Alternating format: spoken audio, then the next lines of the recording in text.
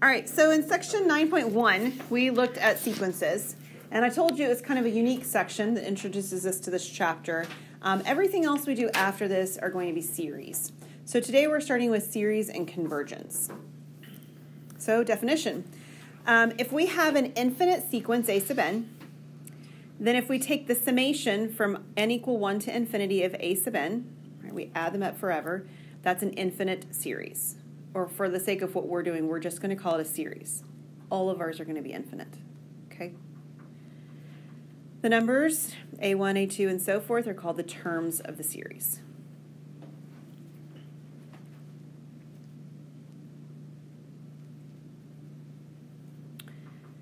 All right, so for the series, the summation from n equal 1 to infinity of a sub n, the nth partial sum is defined to be capital S sub n, which is adding up the terms from a sub 1 to a sub n.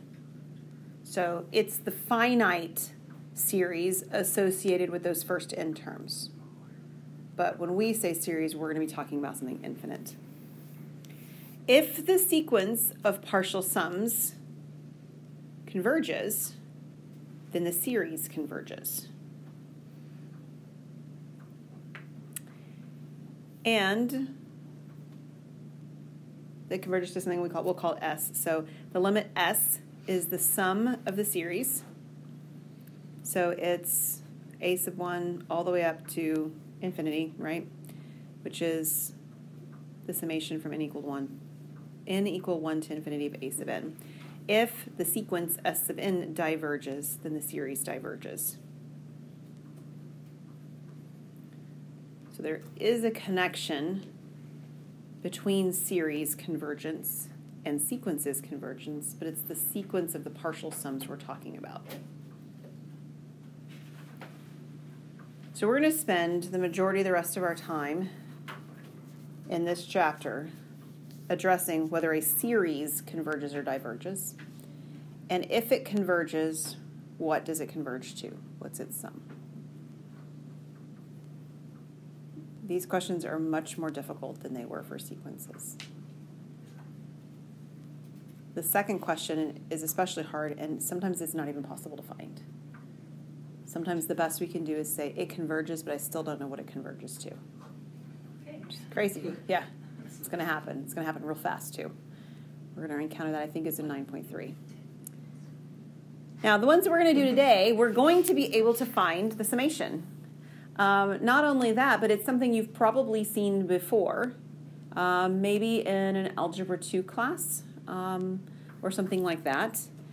So we're going to take a look at a geometric series.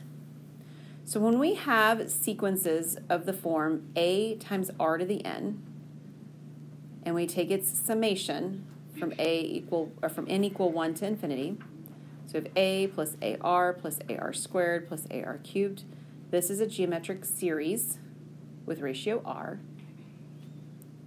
and r can't be 0. R can be positive, r can be negative, fractions, decimals, whatever you like, but not 0. And in particular, if we have a geometric series, it will either converge or diverge. And we know exactly when which will happen. So if the r value, the absolute value, is greater than or equal to 1, it's going to diverge. And if it's between, the absolute value is between 0 and 1, it's going to converge. And it converges to a over 1 minus r. Have you seen that equation before? I know I had seen that one in high school before I encountered it in a calculus course. If you haven't, it's okay. Seen it? Now, it's only going to work if the r value is between 0 and 1. So you can't just use this formula whenever you'd like. It will only work and be the summation, right? Find the summation if the summation exists. And the summation will actually, or if it converges. And it will only converge if we're between 0 and 1 on the r value. If we're not, it's just not, it's going to give us a value, sure, but it's not going to actually be the value that we're thinking we found. So determining whether or not this is going to work hinges on two things. Number one, you have to identify that you really have a geometric series. It's got to make sure it really fits the definition, right? And the second thing is simply looking at what the R value is. And then we know. So we're going to take a look at an example. So this one says we're going to find the sum of the convergent series. It tells us that it converges. But let's do our due diligence in identifying that it really is geometric. So why is this geometric? Look back at the form. Because I believe R would be -1/3. Okay, that's why it converges And, before that. Yeah. So before, you're exactly right. That's why it's going to converge, is because the R value is, the absolute value is between 0 and 1. But why is it geometric?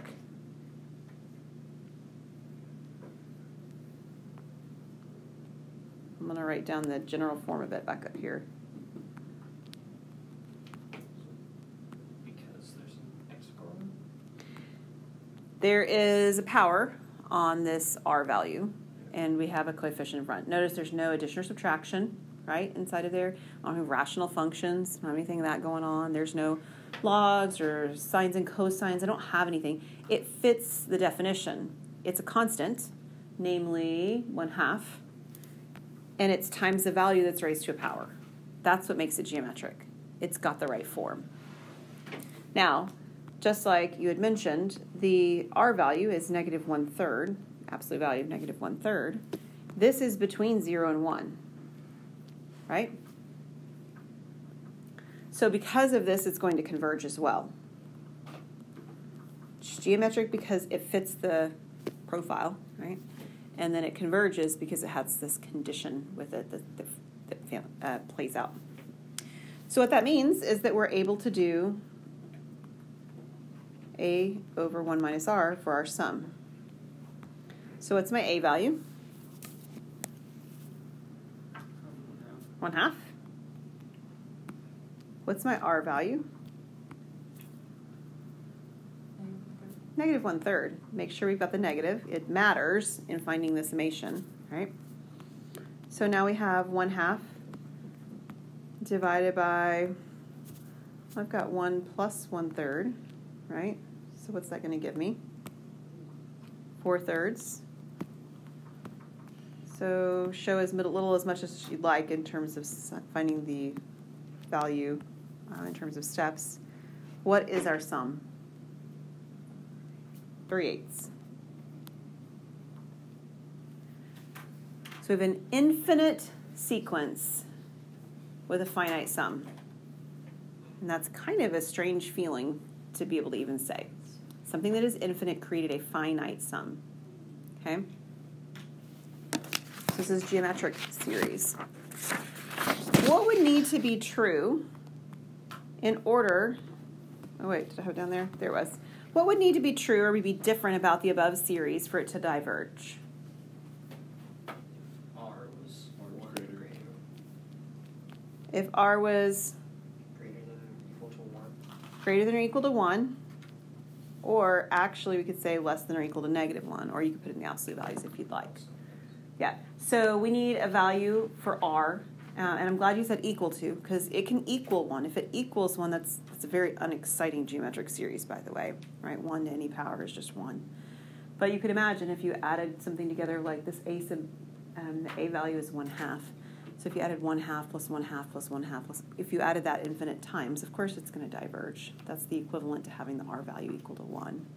So yeah, if we have either of those features happening, and with our R value, this series would diverge. All right, our second type of series we're going to look at today is called a telescoping or collapsing series. This one's very interesting as well. So it's a type of series where the partial sums are used and terms cancel out. It's not always easy to identify just by looking at the sequence when it's given to us. You might get better at it over time, but it's still easier to actually see this happening by writing some terms out. And what you'll notice is things start to cancel out. Okay, so we have the summation from k equal 1 to infinity of 1 over k times k plus 1. Where are we going to start on this? We're actually going to start with something you did in Calc 2. You may or may not have liked very much. It's not even a Calc 2 topic. It's just the first time you need it, so it's usually the first time you encounter it. It was called partial fractions. Y'all remember that? Mm-hmm. No. Yes. Okay, we'll see. All right, here's how partial fractions work. It's actually a college algebra topic, to be honest. Did you know that? It's in college algebra textbooks.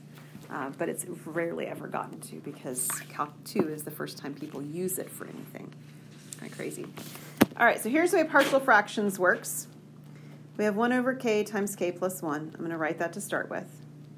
And we start by separating this out based on the fact that we have a denominator that's being multiplied. So that denominator being multiplied would be able to come from two fractions that were added together with individual denominators that are the factors of that one. So this is k and k plus 1. All right, so if I had two fractions with a denominator k and k plus 1 and I wanted to merge them into a single fraction, I would find a common denominator, and that common denominator would be k times k plus 1. Does that make sense so far? Okay. I need to get the numerators to make this work. And I don't know what they are, so I arbitrarily just call them a and b for now. And then what I actually do is I try to put them back together into a single fraction and see what happens. So I take my first one and I multiply it by k plus 1, top and bottom. And I do the denominator by k, top and bottom.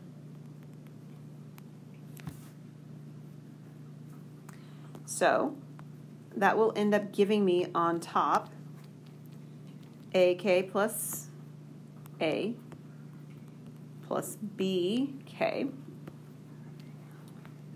over k times k plus 1. Okay, so far so good. Now, the fraction I started with, the 1 over k times k plus 1, and the fraction that I ended with are the same. They just look different. So I need to figure out how to compare the numerators to see what in the world are a and b. So the reality is that the a and the b could be separated out. Let me actually rewrite that differently. I'll get to that in a second. Let me write this. I've got a plus b times k, and I've got a. So I'm going to group together the linear terms and group together the constant terms. Is that all right? Okay, now notice over here on the left-hand side, I don't have any k's in the numerator, right? There aren't any. So this coefficient in front of k here has to be 0 because it doesn't exist in the fraction on the left. It's just not there. So this right here has to equal 0. And this would be the only thing left. It would have to equal the 1 that's actually in the numerator of my original fraction. And that's really nice because we just figured out what a is. So if a is 1, what's b? Negative 1, right? And if it were more complicated, if there were more pieces, or you're trying to do, you can set up a system of equations, right, where you can say, oh, like let's say the left-hand side didn't just have 1 in the numerator. Let's say it had k plus 2 in the numerator. It could do that, right? And then I'd actually have a coefficient that had a k, piece that had k in it, and a piece of the coefficient or the numerator that had the constant in it. And it'd have to make more comparisons. So I would actually set up that 0 is equal to a plus b, and that 1 is equal to a in our case. And because that happens, this tells us, of course, that the b value is negative 1. So my fraction that I've been manipulating with over here, the two fractions, actually have numerators of 1 and negative 1. So I have 1 over k plus, minus, because it's negative, so then we have minus 1 over k plus 1.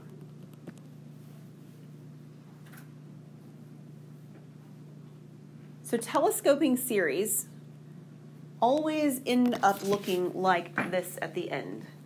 You have two fractions that are very, very similar.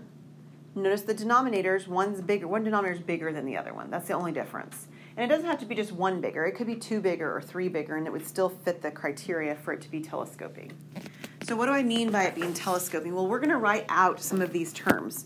So what I created now is I'm looking at the summation from k equal 1 to infinity.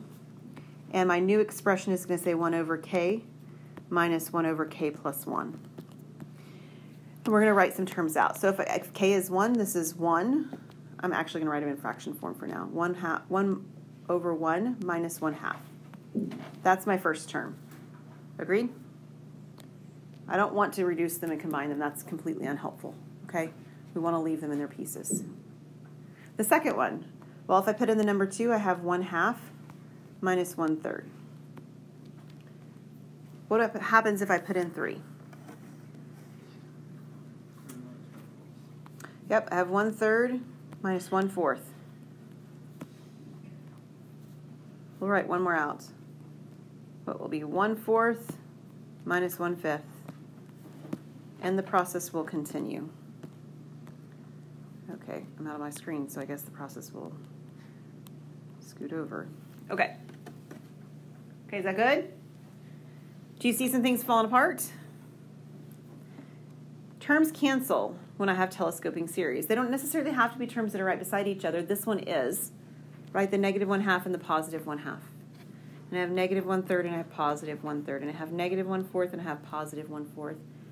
And they always cancel out, and this goes on infinitely. So they all cancel out except for the first one, which is the number 1. So this ends up giving me the number 1.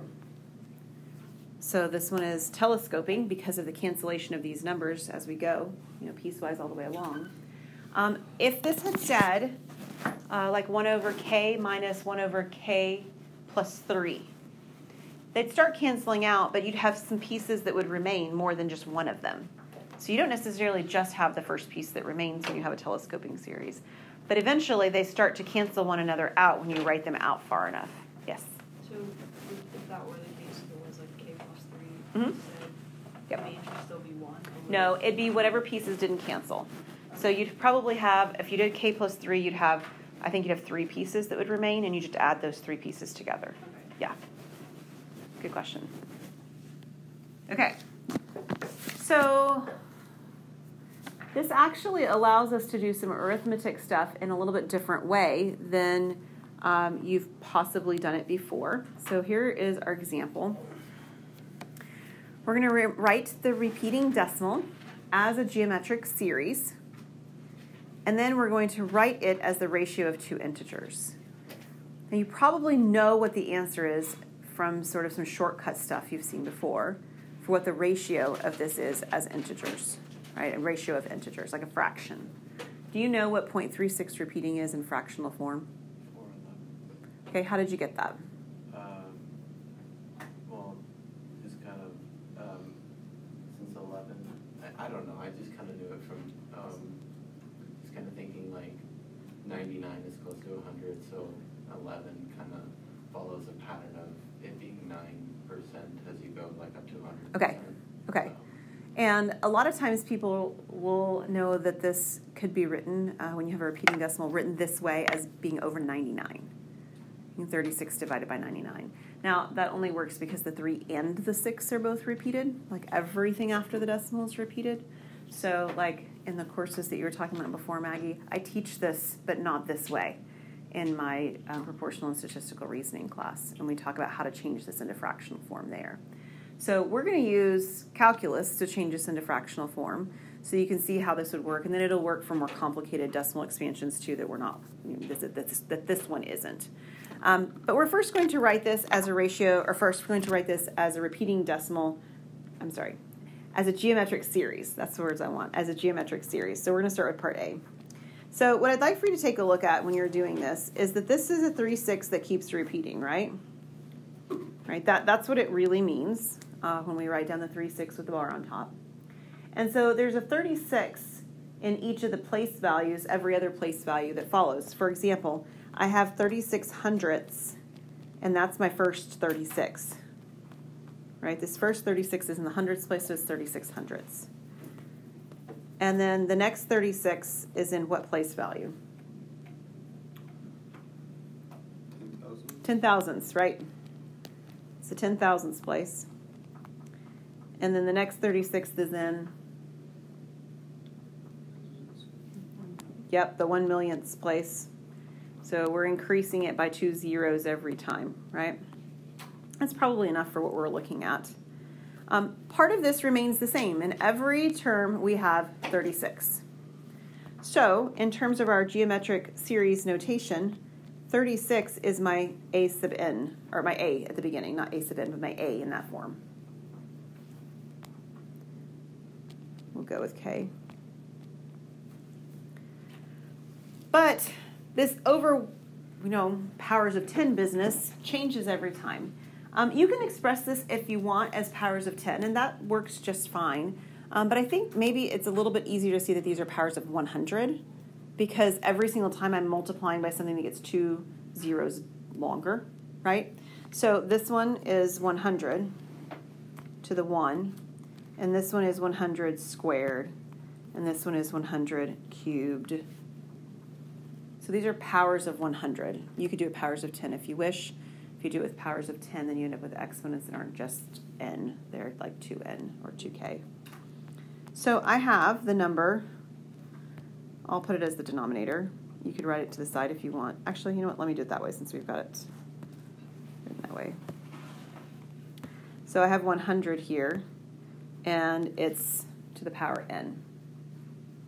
Sometimes you need to be a little bit careful that the k value is really starting with 1. If you look back at our definition of a geometric series, it starts with k or n equal to something specific, and we have to make sure that it actually works every time. So if you flip back over there, it says in Theorem 9.6, the sum goes from n equal 1 to infinity. So sometimes we have to do some resetting of the first term to account for that series. In particular, not because we're trying to show whether, or not because we're trying to say whether it converges or diverges, because that's irrelevant to whether it converges or diverges. But the formula a over 1 minus r is specifically for when n is set at the beginning to n equal 1 to infinity. So we have to be a little bit careful in that. Okay, so this is one version of it that we would have for our geometric series. I think it's a pretty good one based on the things that we've been discussing. So we'll leave it there. Let's see.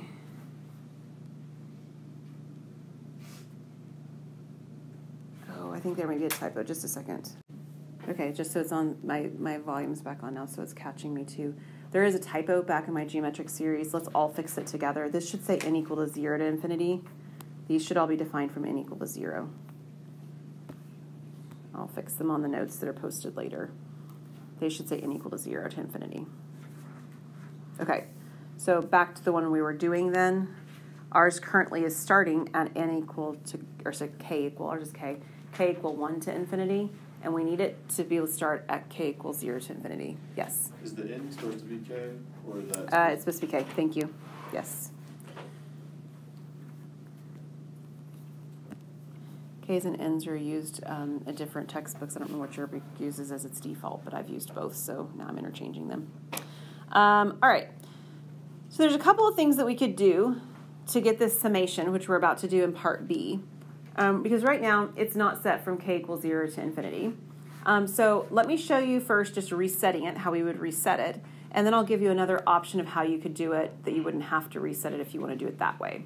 So if we reset it, it means I need to figure out what in the world happens when k is equal to 1. So when k is equal to 1, we're supposed to have, we do have a 36, and we have 1 over 100.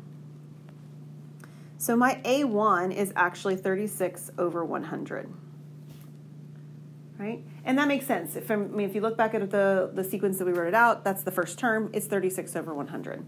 So if I want to reset this so that it's k equals 0, I can make that my A term. So it's 36 over 100 as A. And then I have the 1 over 100 to the power of n.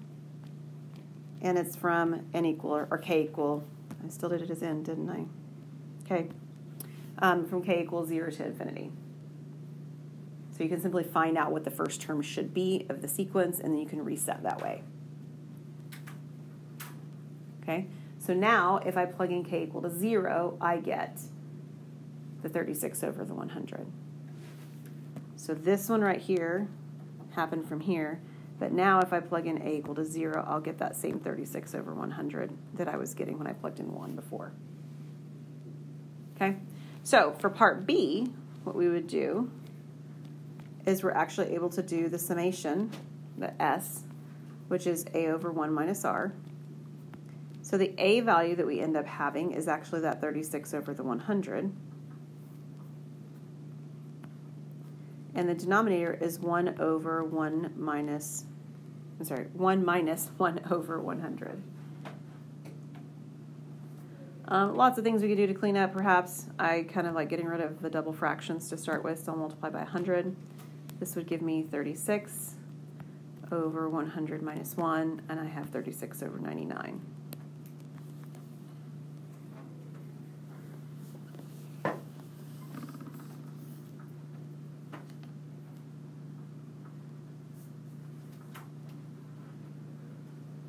That's the most direct way to deal with not having it set to be k equals, or k equal 0 at the beginning instead of starting at k equal to 1.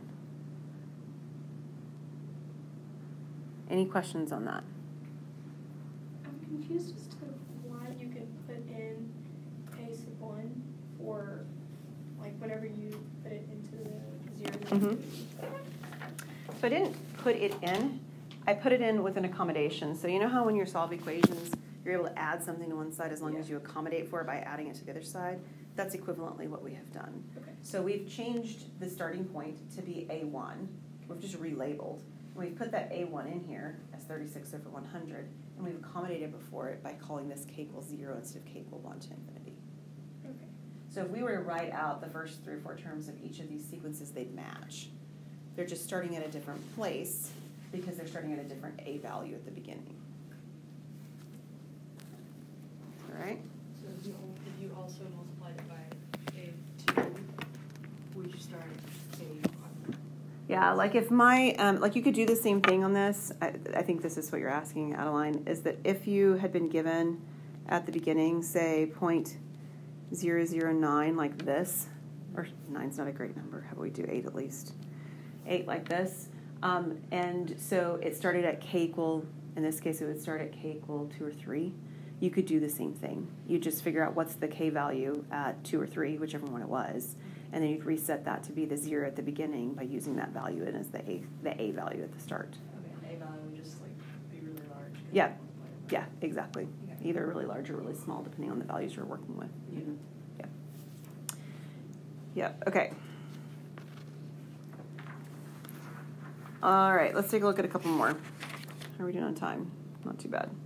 All right, properties of infinite series. So there's some properties of infinite series, and they work just like you would expect them to work.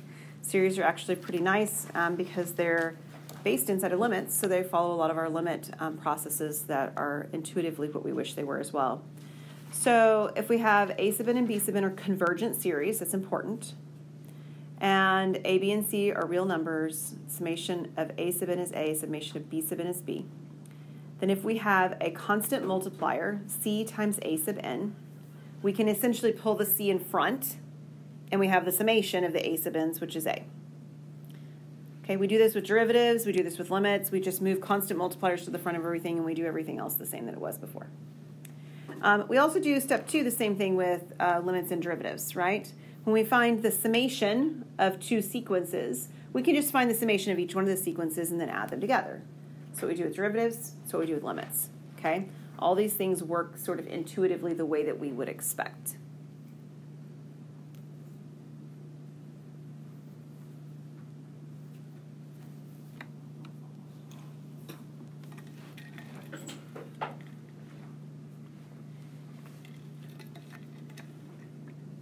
So when we take, oh yes, go ahead.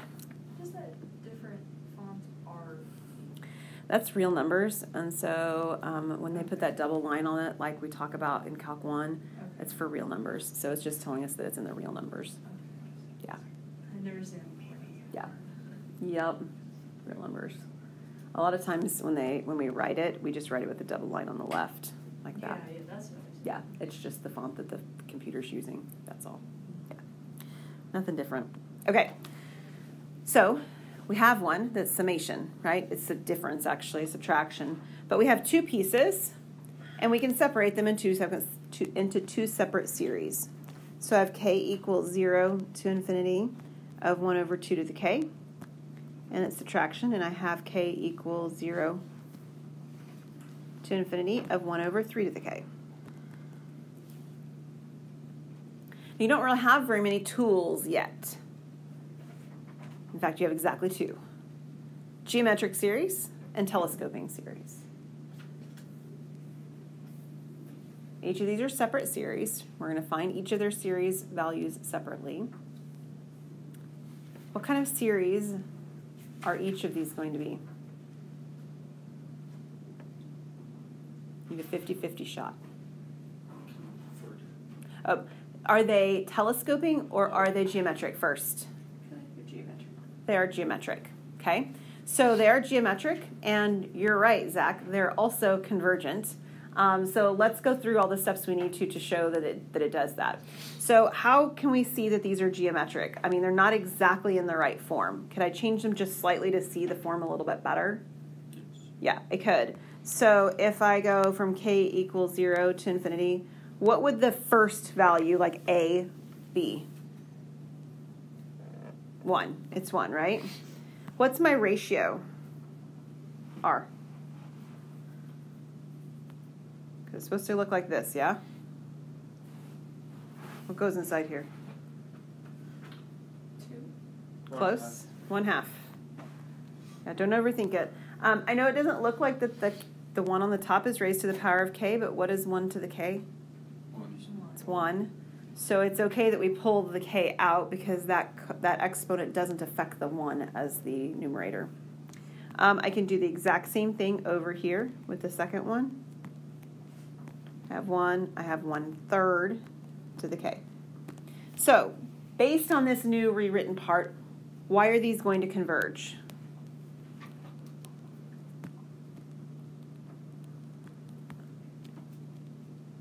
Because r is less than 1 and it's greater than 0. Yep, because the r value, you don't even necessarily have to put it inside of absolute values if you don't want to. Because the r value, both of them actually, right, the 1/2 and the 1/3 are trapped between 0 and 1. So they're both going to converge. So I can find each of these individual sums, and then I can subtract them because it's a subtraction problem. So I have a, so that's 1, over 1 minus 1/2. And I'm going to subtract that, or subtract from that, a, again, the second a, which is 1 over 1 minus 1/3. So this is 1 over 1/2 minus 1 over 2/3. So what is 1 divided by 1/2? 2. And 1 divided by 2/3? 3/2. And what is 2 minus 3/2? Yep, 1/2. This converges to 1/2. And it's probably worth saying you can also converge to something that's negative. We haven't had one, but this easily could have shown up to me if I'd switched the order, right? I would have had a negative value this converged to. That's perfectly fine as well. Okay, we have our third test inside of this section today. The third test talks about what happens when you have converging sequences. So the limits of the nth term. If a series converges, then the limit of the sequence a sub n is 0.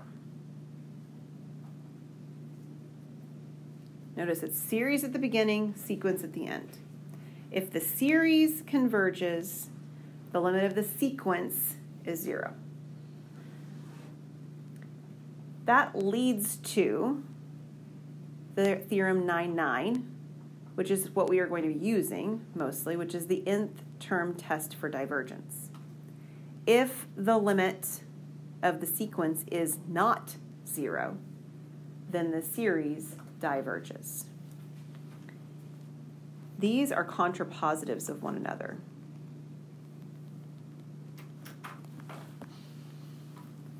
Contrapositives mean that they're logically equivalent. You've negated the second half, so if I negate this limit piece right here at the end of theorem 9-8, it creates the hypothesis for theorem 9-9, and it reverses this as well, right? It negates this converging to this being diverging.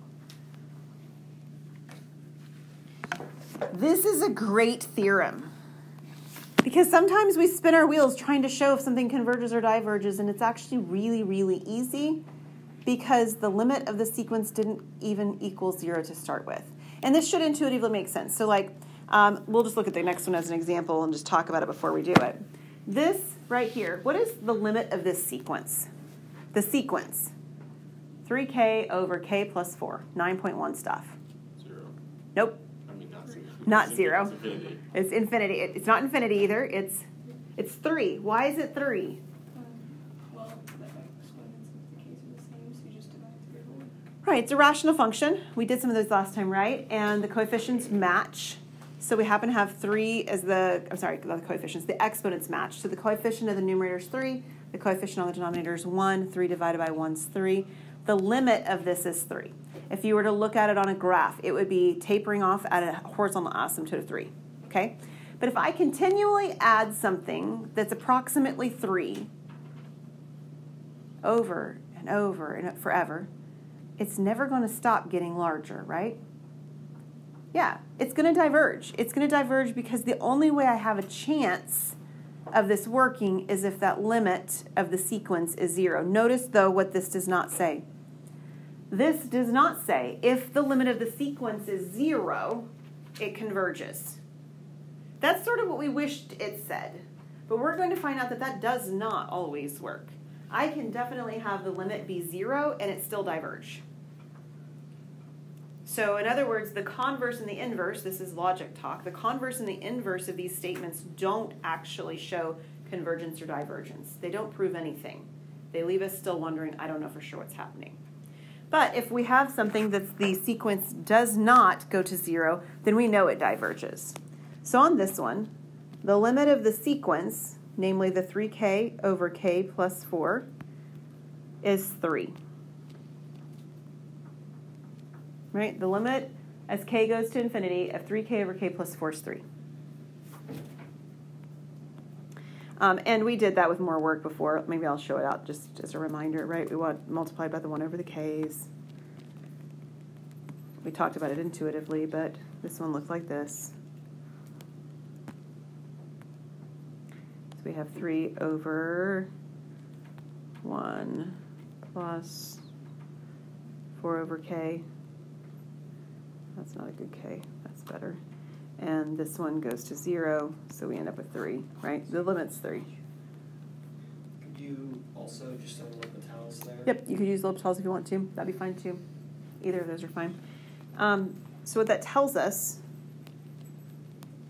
is, the summation from k equal 1 to infinity of 3k over k plus 4 diverges. And anytime you're telling what you're deciding, diverges or converges, you need to say how you know. I mean, like we've written part of why we know, this limit business or whatever, but there's a theorem that utilizes those pieces of information. And so you can cite it as theorem 9.9 if you want, but this is the nth term test for divergence.